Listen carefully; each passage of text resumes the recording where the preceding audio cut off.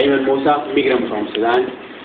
First, I need to thank the people of men that are helpful, they help and friendly for us. And my question is, what you are going to do about migrants? Because there is a lot of migrants here in Maine. What is your step for this? What am I going to do about immigrants? Actually, at the federal level, we actually passed the DREAM Act at the federal level. It passed the House of Representatives, and the Democrats controlled it. And we have to, and a lot of this actually is at the federal level when you look at immigration reform. And unfortunately, it's been very difficult with the current makeup of the House of Representatives.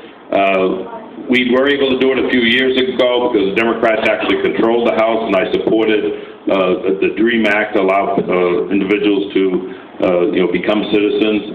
And hopefully, after the election, I know the president's waiting until after the election to actually to focus more on the immigration issue, and hopefully we'll be able to get something done in Congress before we're done. We're only in session 15 days after the election in Washington, so hopefully we'll be able to get something done.